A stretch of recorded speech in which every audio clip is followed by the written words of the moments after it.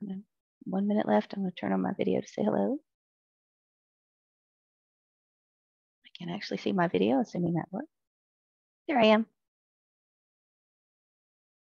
Yep, and it is 11 o'clock. Terry Reese, are we ready? I need to do a short introduction. I just want to make sure you're ready. Yep, I'm ready.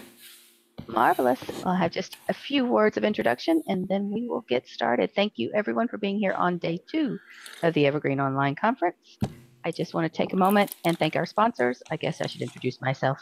I am Jennifer Weston, Product and Education Manager at Equinox, also facilitator of the Fine Cataloging Interest Group for the Evergreen community, along with many of the organizing members who are here today. So thanks to all of you. Do you want to finish my thank you to the sponsors, our champion level sponsors, ECDI, the Evergreen Community Development Initiative, who is a sponsor of closed captioning, Equinox, sponsor of the platform, Kipu, who is the sponsor of Hackfest tomorrow, and we were just talking about how you can join that. And a very special thank you today to PELS Spark, the Pennsylvania Consortium, who is sponsoring today's invited speaker. That said, I am thrilled to introduce Terry Reese, who is currently the head of digital initiatives and infrastructure support at the Ohio State University Libraries, but most importantly to us, the creator of MarcEdit and a legend in the cataloging world since, about 2000. So I am not going to do much more of an introduction there other than to say, on behalf of the tens of thousands of users of MarcEdit to date, we are so very, very honored to have you with us today, Terry Reese, and I am going to offer up to you the opportunity to share your screen, and I will be quiet and say thank you again. Great. So thank you. So I am going to start to get this out of the way because the dog, so I'm at my house and there's the dog. I'm going to do this now because she tends to jump in the middle of presentations. And so if I do this at the beginning, she seems to think her job is done and then she'll leave me alone. So nice. All right. She likes to visit when I'm working. Oh, I can't screen share. Can you give me the? I can. Yeah, I just need to stop. Yeah, I think if I stop, you should be able to. Oh, perfect. And you missed the important part about what is your dog's name? So my dog's name is Mabel. So she is the unofficial mascot of the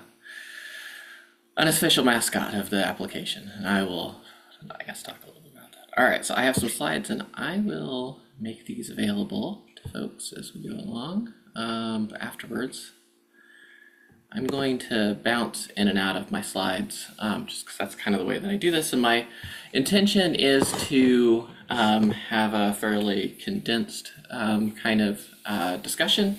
And then I'd like to leave room at the end for folks to ask any questions or, any kind of specific things that they might have questions about that have come up. And so what I ended up doing for this particular session is I reviewed kind of my email over the last year and kind of pulled out some things that were common threads that people ask about, just kind of cover some things because they're parts of the application, some that have been around for a while, some that are more relatively new because they've had changes.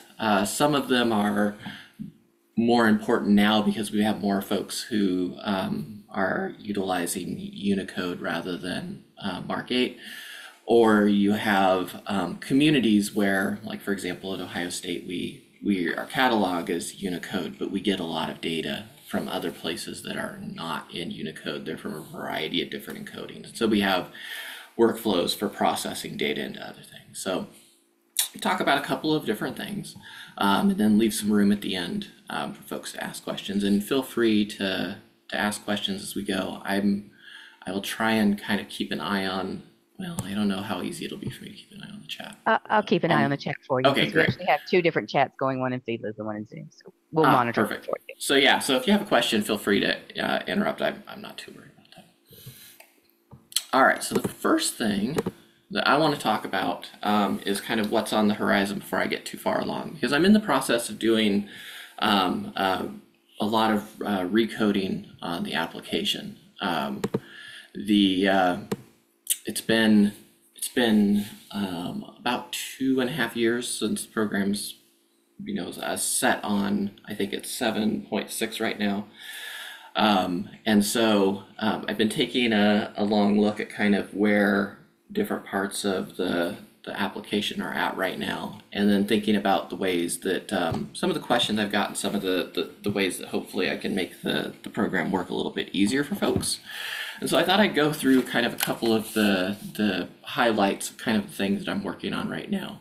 Some of these, I expect most of these things to finish before around the end of the summer. That's kind of what I'm targeting.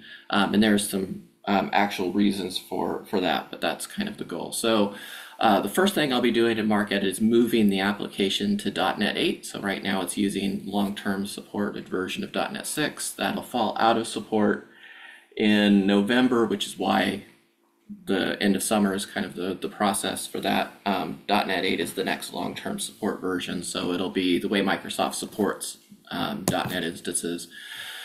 Long-term support lasts for, I believe, 3 years, and so that gives me 3 years on that particular runtime, which then is guaranteed to support the next runtimes, but is backwards compatible. So that makes a lot of sense for me. So that's coming. I'm looking to refresh the interface, and I'm going to talk about exactly what I mean by that. So I get a lot of questions because MarcEdit gets used in classroom settings.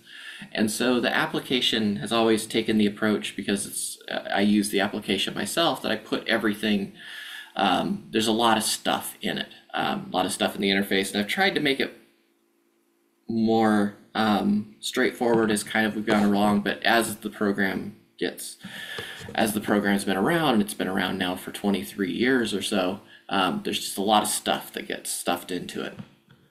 So one of the things that I'm looking to do with the interface this time around is I'm looking to create essentially what are user profiles. And so there'll be kind of a simplified interface that includes kind of the most common used parts of the application. And so you'll see a lot less icons and a lot less menu items as things get condensed into a more simplified interface that is probably geared towards folks who are first using the application, or for folks who are in the using it for teaching with students. There'll be kind of a general version of the application, which will include at a high level access to most of the tools in the way that it works now, but menus will be condensed and things will be moved into different locations. And then there'll be kind of the expert interface, which will be where it turns everything on and you kind of get an opportunity to find all of your stuff wherever you're at. And so the hope is that by doing that, it makes it a little easier for folks who are first using the application to kind of go through the process of figuring out what I do when I get a record for the first time, because you don't have to deal with all the icons on the front page and all the menu items and stuff like that. And then as you go along, you can either change the interface in those kind of very large generalized categories, or within the new settings area in the interface space, enable certain features based on your area of use. So that way, if you, for example, wanted to see the general workflow, but you don't do any work within, say, XML processing, you could turn that section off and just be targeting the interface areas that you're most using. Though all of them will continue to be accessible to you even if they're turned off, because the MarcEdit help portal, which I'm going to show you in a minute, because I've kind of got a first version and the current version, will continue to provide access to all of the resources that are in the application. So even if you're in the simplified interface, you could still get access to the other content. I'm looking at the way that the MarcEditor works, particularly page loading. The application, because it works with very large files, has used paging for a very long time. I always am looking to see if that continues to be the best approach for working with the application. I know that places like Notepad Plus and Microsoft's update to Notepad allow for kind of like a streaming view of the file, so it's always open. There's some trade-offs to that, because even within those two applications there are maximum file sizes, and there really isn't within MarcEdit within the approach that's been taken. I'll still look at that. I'm also looking at making the editor tabbed, because I run into instances where I would like to be able to have two windows within the same editor, and the ability to pull those tabs out and work with them more like a browser. So it's a bit of work to do, but I'm working on making that happen. There are going to be some validator updates. I've been running into issues around encodings, particularly in countries, particularly in a number of Asian countries where I'm doing some consulting work with folks, where homegrown or local ILSs are exporting data in Unicode 16 formats, which Marc doesn't support. And so the program is, I'm having to write a lot of workarounds to flatten that data back down to UTF-8 and then correct the data on the fly so that it can be loaded into current-based systems. Looking to refresh the linked data vocabulary application work, so the places where it'll generate linking as well as doing headings lookups. Right now, most of that is built around LC and a number of well-known vocabularies, partly because at the time that was what was available. There's been a number of other vocabularies that are available that are in that are accessible now through the framework, and so I'll be refreshing how that works and how those can be integrated. The tools, building in on the task area, adding more conditional tools. So there are, in the task section, there's some recursion tools. I've been adding templating within the code to build if-then statements so that conditionals can be built within the task process, so that you can have different tasks run based on conditionals within the records. So you end up getting branching within the task. A little bit tricky because I need to make sure that tasks don't run on top of each other. So I'm having to flesh out a little bit because the initial work that I did, I was creating a bunch of race conditions, which was causing me problems. So trying to get those sorted out so that those things are, so that when it finally gets to folks, there will be guardrails around the application to essentially prevent people from accidentally creating race conditions within the application. And then the other thing that I'm working on, and this has been something that I've been using in real life for a while, but I'm looking to see how, if I can scale it, is for a while I've been, within MarcEdit, I have been creating my own AI data models. I use an open source AI tool to host all the data and the applications within my web infrastructure, and pull the data because the models are too large to give to people. But it's used primarily on a case-by-case basis with folks that I work with for generating records on the fly for, say, like card catalogs where you have just images of cards, or for large sets of documents, PDF documents, or Word documents, or anything that I can basically scrape and read. So I've been working to see if I can get this into a place where it could be utilized by folks outside of these very narrow use cases where I'm able to control how much data and how many requests are going through this service that I've set up within the application. If I can make it work, it'll show up as a plugin within the application. What I envision is a tool. I'm thinking about it at OSU in my work use case where potentially I could use it to generate metadata for the materials that we don't have time to create metadata for. So example of that would be within the archives, we get every year about 100 to this year, I think it had been about 150 to half a terabyte of images from football games. I think this year we got 10 terabytes, 8 terabytes of football photos. A lot of them are the same. We end up sampling those records and then creating data around them. This process could be used to essentially create metadata records across the space, rather than having somebody go through and create individual records for hundreds of thousands of images, which we're all going to look basically the same. So experimenting a little bit with that. It works pretty well in the use cases I've been using it for, which is, like I said, it more for helping libraries do remediation. We'll see if it works within a larger production context. The last thing that I'm working on is consolidating the help application. You see kind of an initial look of what that looks like here within MarcEdit. There's this thing called Ask Mabel.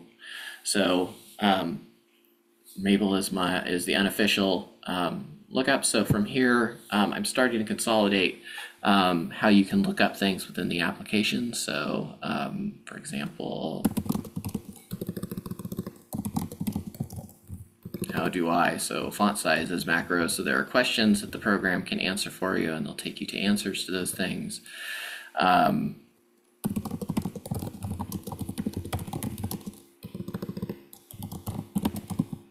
You can ask it questions, and it will look up the different knowledge bases that I have and see if it can find them. It'll also go out to the listserv. Listserv is sometimes a little janky because it likes to take a little time sometimes in getting back, but then it pulls the data together that it can find and puts it in a place for you to be able to find it. So I'm trying to use this particular space to start building in more help-based resources. I also may at some point use this as a way to try and connect folks to more of like a real-time help. I'm not quite sure what that looks like yet, but that's kind of something also that I've been looking at in terms of how feasible something like that could potentially be. All right, so let's go ahead, and that's kind of what's coming in the horizon. So let's go ahead and go forward. All right, so thinking about diacritics. So I get lots of questions about diacritics throughout the application, about the application as we go through, and these tend to be cached in two different approaches. One is I have bad diacritics, and I need to be able to find them. The Marc validator will actually do that for you, so that would be the way I would go about doing that.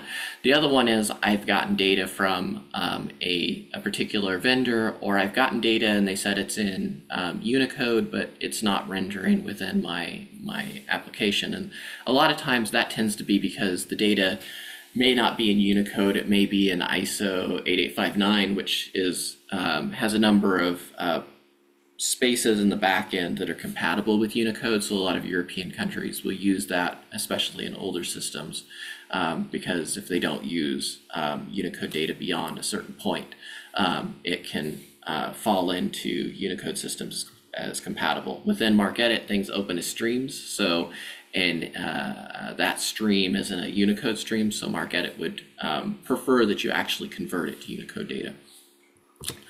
So within the tool, there's actually two different ways to use the application to help with character encoding.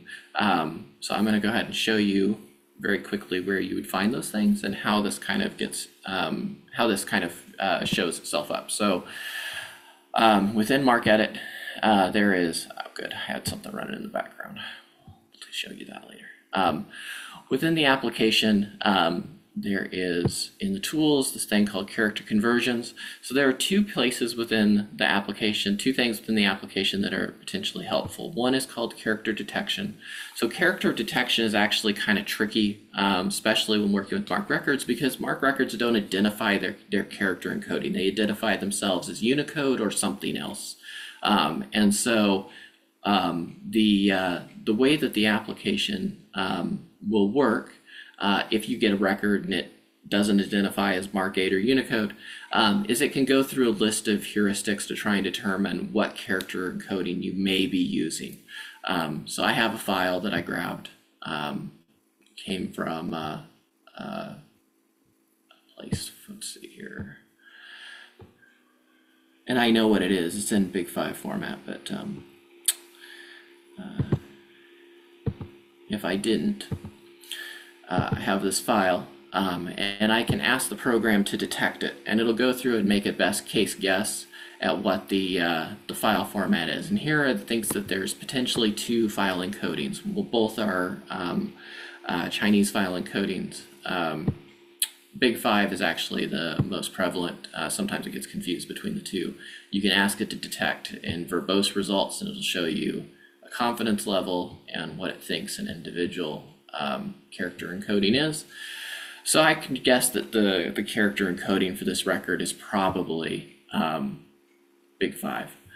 So why do I care? So if I look at it in MarcEdit, a record set that's not in either Unicode or MarcEdit, if you've MarcEdit enough, you've probably seen records show up that look like this.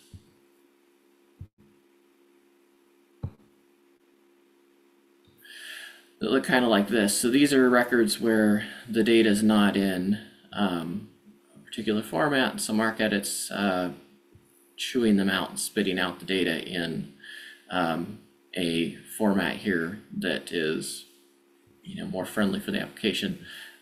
This actually, let me see what let me see what I've got in my settings real quick. So that's not what I would have expected on this file unless I've made some changes to it.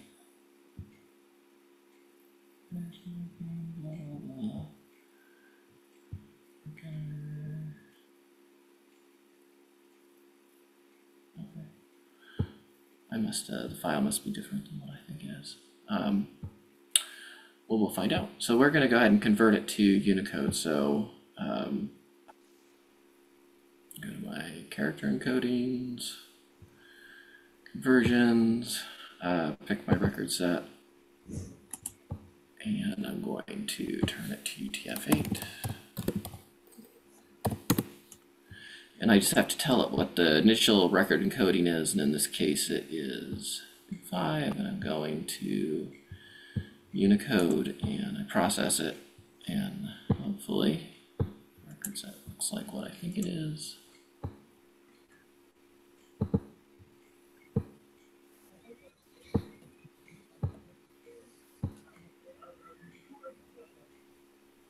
No, that turned the data into something else. I grabbed the wrong file, sorry.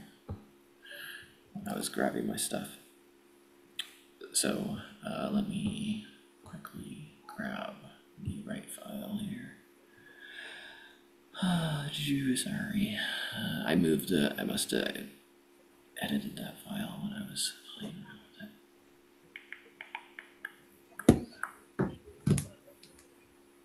This is very much like what we do, trying to find files. Yeah, files. exactly. Trying to figure out why a particular file got wonky. All right, let's make sure this is the file that's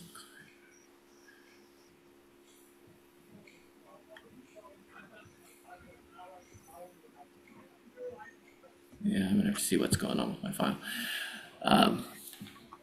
I've tweaked something here. I'm running my test version of MarcEdit. I'm wondering if I tweaked a file. So in what it should look like is when I run the Big 5 file, it should look like this. This is what it would look like if it's in Big 5, because this isn't a MarcEdit file. You can tell because there's no escapes within it. It's a MarcEdit is an escape-based language. There's no escapes within the file.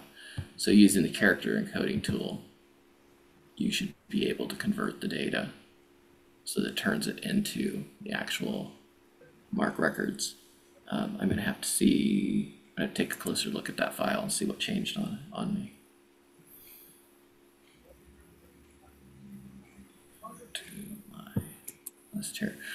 So anyways, there's that tool for character encodings, but for most folks, they tend to not need to do those kind of character encodings from one encoding to another like that. They tend to be going from MarcEdit to UTF-8.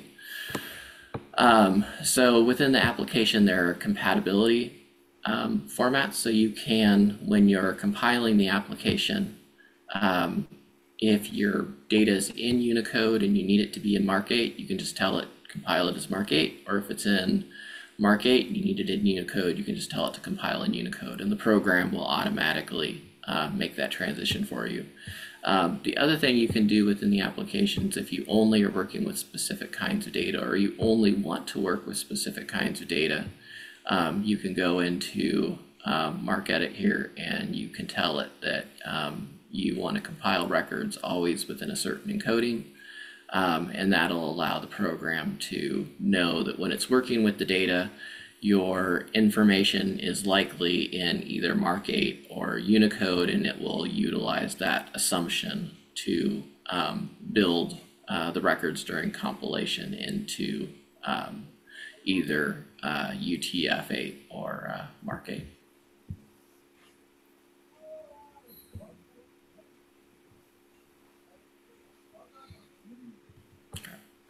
And I'll have to take a look and see what was kind of wonky there. I have a feeling I might know what happened. I was doing some tweaking because I've been working with some folks in India, working with Bengali scripts, and they were working with some data that was a little bit off, and so I was working on some changes to the validator to make the life work a little easier. So within MarcEdit, you can also use regular expressions to find unprintable data. I went ahead and snapshotted here. This is what the expression would look like. I'm not going to go through the expressions because you have them, but I wanted to put in the slides where you would find information about MarcEdit's regular expressions. I'm assuming most people probably have used them, but just in case, the language references are here, printed copies, concepts. These are the ones that you use most often within MarcEdit: character escapes, classes, groupings, anchors, qualifiers, substitutions. A little bit beyond being able to spend 45 minutes to talk about regular expressions, but within MarcEdit, a lot of the stuff that you end up doing ends up being regular expression based. And when you find one that works, you can share them with people. So MarcEdit has a place for you to store your expressions, your private expressions, and ways to share them with others. It's a little tool within the application called the Regular Expression Store. This is also one of the things that will likely be getting a refresh within the updated application. So basically, it's just a little window here. You can search on metadata, or you can add the public store into it. So by default, you see your private resources. If you add the public store to it, you should see all the ones that have been put in that are publicly available. From here, you can just take an expression and see what somebody's created for it, and then you have actions where you can save it as a personal resource, create a new expression, or if you make an edit here, it will recognize the record's been edited and offer you an option to save it in your personal store, or to capture it, share it back to the community by checking the share option there. So that gives you the opportunity to keep track of expressions, because I ended up putting that into the application partly because I was needing to have access to a lot of regular expressions I was writing for other people as examples, and so ended up putting this in there so that I could have a private store of expressions that I was writing, and ended up, because I had some folks wanting to be able to share them with other people, that's where the public part came from. So task automation. So MarcEdit's task automation has been built over the course of a number of years. It's probably, I would like to think that this is a successful way to automate record management. It's also the part that took me the longest, I think, to get to a point where people could actually use it, because my inclination when I originally started working with MarcEdit was I had hoped that everybody would become programmers. And so MarcEdit has always, in the automation space, tried to drive people to be developers. So either through accessing the application components through VB script or Perl script or PowerShell or whatever language you want to work with, to actually embedding at one point, though I stopped doing that because nobody was using it and it was really hard to work with, the entire .NET language into the application for working with it. The more I worked with folks trying to figure out automations, the more folks asked me if they could have something that worked a lot more like the macro recorder that you find in Connection. So this is probably the closest that I could get to that. It's hard to do recordings of actual like typing, especially within MarcEdit because of the way the application is structured. But tasks allow you the ability to create kind of compact, repeatable operations that then can be done in either recursive or a number of times currently, but will eventually have conditional management. So I'm going to just pop MarcEdit open here. So within MarcEdit, the task management, which can be used in tools like the command line tool, you can actually call tasks from the command line if you were automating it through a script. Task management lives under tools. It's under this manage task space. I try and keep things that are specifically task related on this side. So these are things like cloning, deleting, editing, and creating and renaming tasks. Things related to management tasks live over here. You can share tasks with other users by exporting a selected task and importing a task through the file. If you were looking to share one task or an individual task, that would be the way I would do it. Otherwise, if you were looking to share more broadly, the tool has, this was designed originally for folks when they move from one computer to another, but you can share task settings this way by exporting your defined macros and tasks. And when an individual imports these tools, it'll import those records. You can also share tasks in a network space,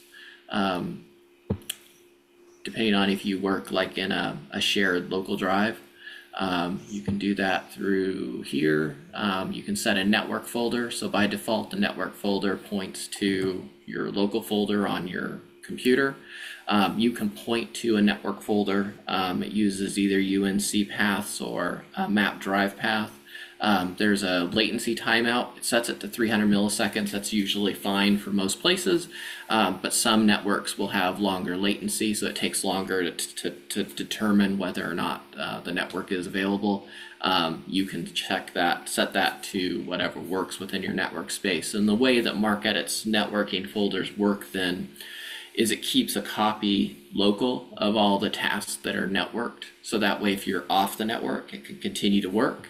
But when you're on the network, it will synchronize the local tasks with the network tasks, and it'll use the network tasks, and it will point you to edit the network tasks if you need to edit a task within the application.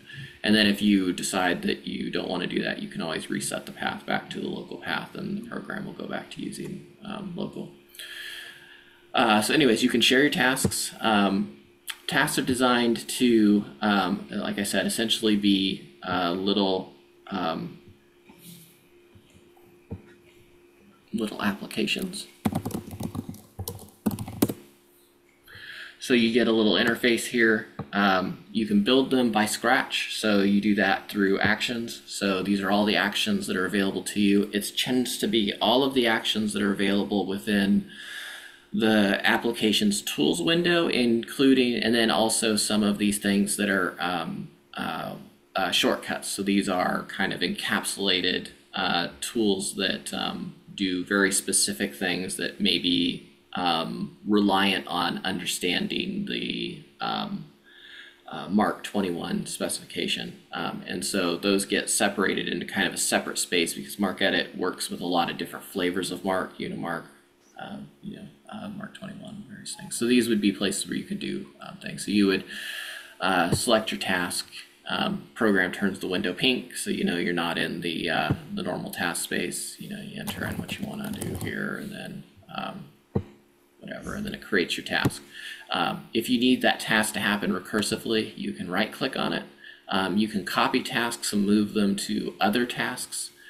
Or you can add a script action, and this is where the program is being filled out to add conditionals. So right now they're control flows, so you can add a counter loop, so it'll do it a certain number of times, or you can do it as a results loop where you're going to run this until the results equal 0, and so it'll rerun that task over and over and over again. And the place where that ends up being really useful is in places where you have fields where you're going to be making replacements, maybe and you don't know the number of times it's going to run within a specific record or on a specific field. And so you can use this recursive control flow to process the number of times that a record that number of times that's going to run. So that way you don't have to just keep pushing replace. It can go through and do that work. You can comment out things. So let's say when you're doing work, something doesn't work the way you want it to, you can comment it out. And then when you want to put it back in, you can put it back. So the tool tries to create a space so that you can create kind of like little mini executable programs that are portable within all versions of MarcEdit. So as long as you're working roughly within the same version number, you should be able to import and export tasks into those, whether it's on the Mac side or the Windows side of things, or if you're running the Linux build, you should be able to use it in any of those. And I grabbed an example of one that I had worked on recently where I'm going to import. So I had exported the task. I will go ahead and import it.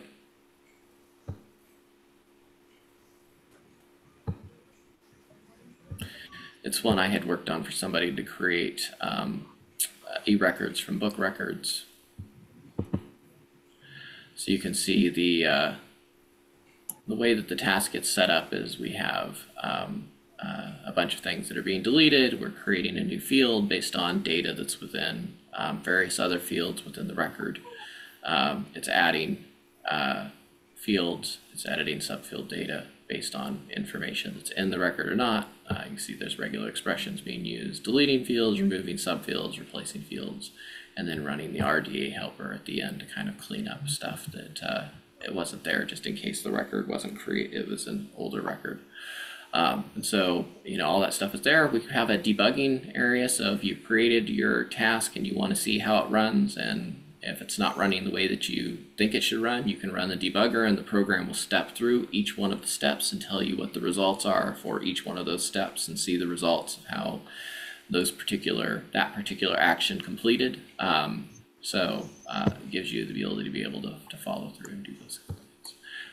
The other automation thing that's been put into MarcEdit, and this is really for me, though I'm trying to figure out how to document it for other people, is MarcEdit has the ability to run PowerShell scripts. So this is so that I can actually script to the application and run things, load results into the editor, and work with resources outside of MarcEdit a little bit differently than I can within the task editor. So sometimes when I have really complicated things to do, or I need network access to resolve a bunch of data that's outside of MarcEdit and bring them into the editor, I may use the PowerShell script tool to do that. I've been trying to think about if there's ways to, within the task editor, I'm just not sure if this happens very often, because my use case may be unique, where someone needs to go get data from a website and bring it into a record. That's what, for me, the PowerShell tool works really well for, is I can go and collect data and bring it back in. There could be facilities if that data is, because the way that this works for me now within PowerShell scripts is there's basically a template I use for the kind of work that I do that potentially that might be able to be something that could be replicated in the task, but I have to take a closer look at how that might work. I need to pick up the pace a little bit because I want to let you guys have questions. All right, task editor, XML profiler. I'm not sure how many people actually use this. I'm going to leave this here. So the MarcEdit was designed to facilitate data coming from one format to another. The XML profiler is a way for folks to translate data without having to translate the data. It's probably one of the tools that folks aren't really aware of. It was put together because I know a lot of catalogers sometimes get XML data, but they may not be able to or not want to create large XSLT files. So the way that the tool works is basically there's a wizard here. I'm just gonna So I grabbed a past perfect data file, which is kind of a funky little data file, just so you can see how this works real quick. I'm not going to run it. So final format's Marc. The way that the tool works is it pulls out a selection of the records so you can see kind of what the elements are. And essentially you're just going to tell MarcEdit which element represents the record element. So in this case, it's this one. And then I'm going to go ahead and go forward. And then it works just like the delimited text translator. You're just mapping fields to fields. And then when you're finished, it creates basically a profile that then gets loaded into MarcEdit and is portable within MarcEdit that then you can go and run to translate either XML or JSON-based files into Marc format.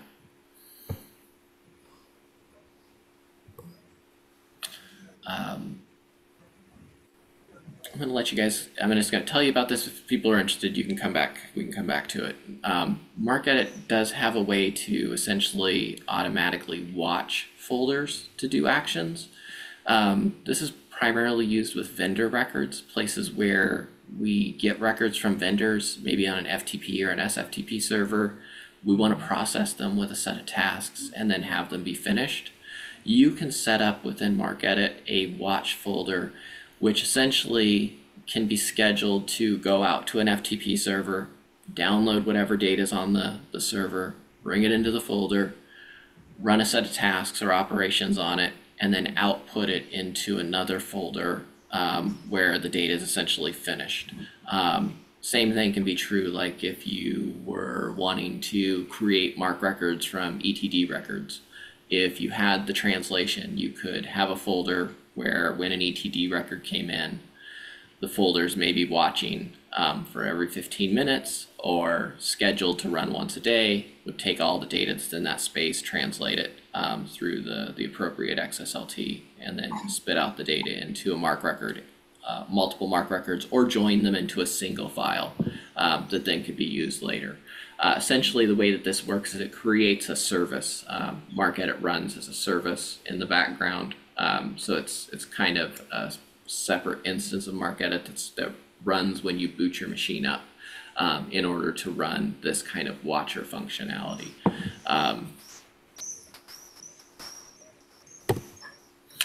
And then the last thing I'm going to talk about is some work that I started doing this year. So I'm looking at integrating, like I said, integrating different vocabularies. So I'm taking two different approaches to that. The first one is probably what folks are more aware of if you've worked with MarcEdit's linked data tools. There is in MarcEdit a linked data rules file.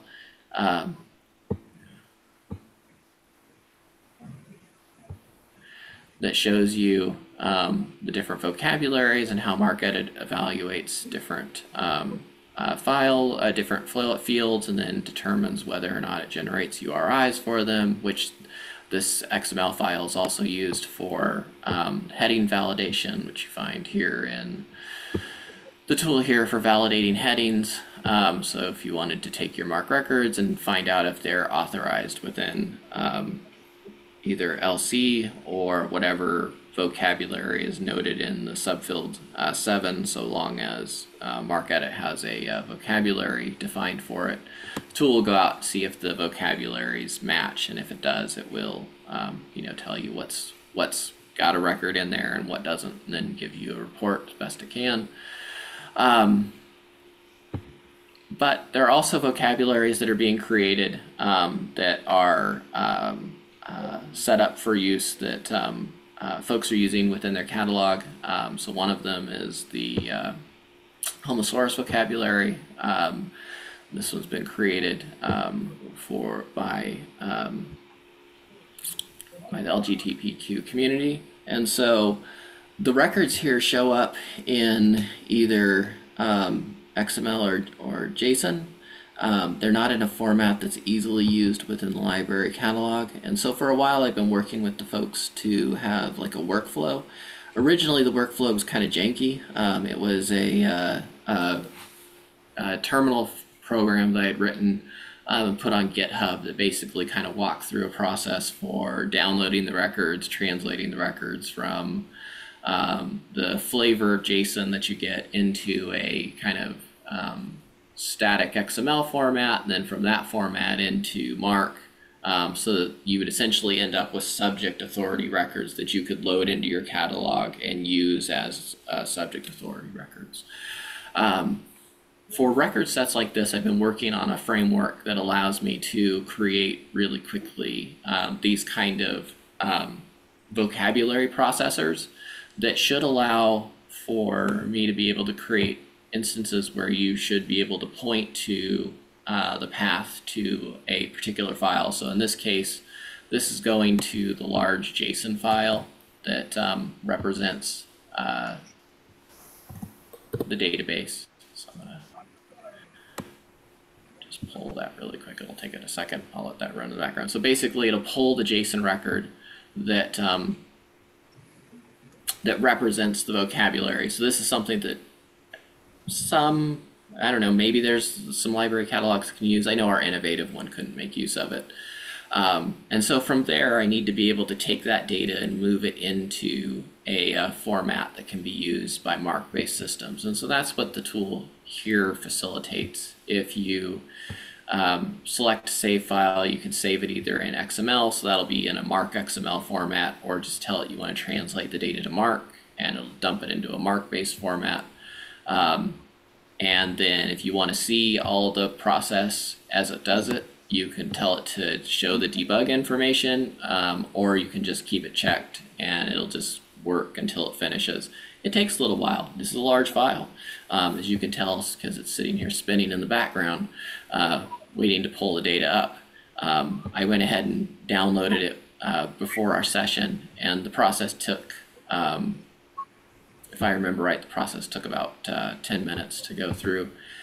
But in the end, what I end up with is a MARC file that represents the data in an authority file format. So there's 3,086 records. Some are that then are translated that can be used within my library catalog. And all of the records that are there within the tool are templated so that you can edit the templates and change the way that the conversion happens. So within the tool, because I realize other people may make other decisions around how they process the data, or how they may want the output for those subject records to work. You can find the templates inside of here.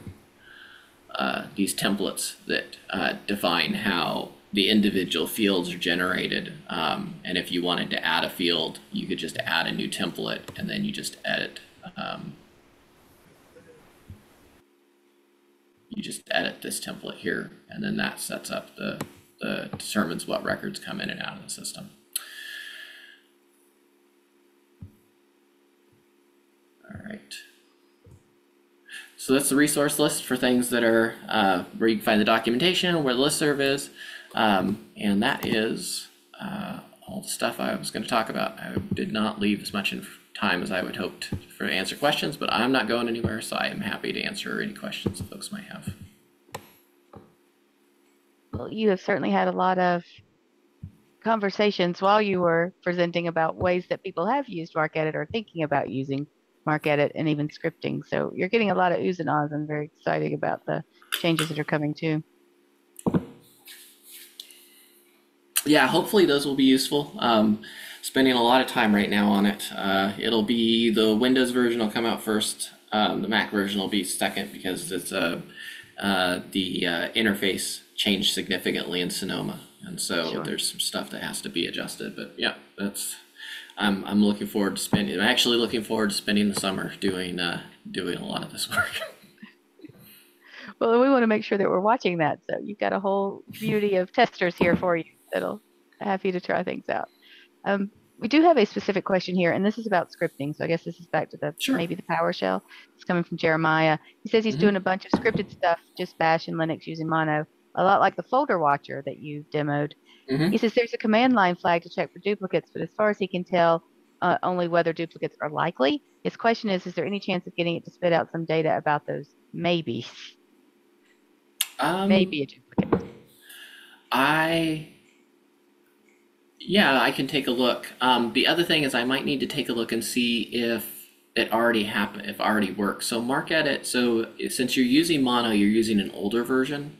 So I don't know if I know they're on the server, but I may not have changed the link. So on the Linux version, the full So if you need to use the interface, I'm telling people just use Wine, because it's just not worth it to me to recode the entire interface in something else. But the command line tool is now a native Linux application. It's compiled using .NET has the ability to compile to work directly with Linux, so you no longer have to use Mono. It's actually compiled just to run as a Linux file. And so I'd have to look and see if that switch was already made available, because that means that if you're still using Mono, you're using a slightly older version. Yeah, and I think Jeremiah just followed up and said no, his files are headless. So that Okay. yeah, so it sounds like that's kind of specific thing, but assume that's something he could follow up with you on.